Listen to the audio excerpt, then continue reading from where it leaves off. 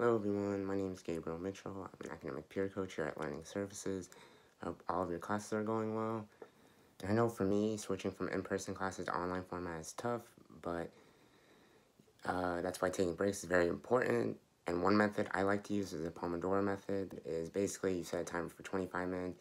After the timer goes off, you take like a 5-minute break, and you keep doing that until you're done.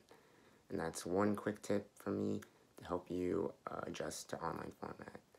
Thanks. I hope you're all staying safe. Bye.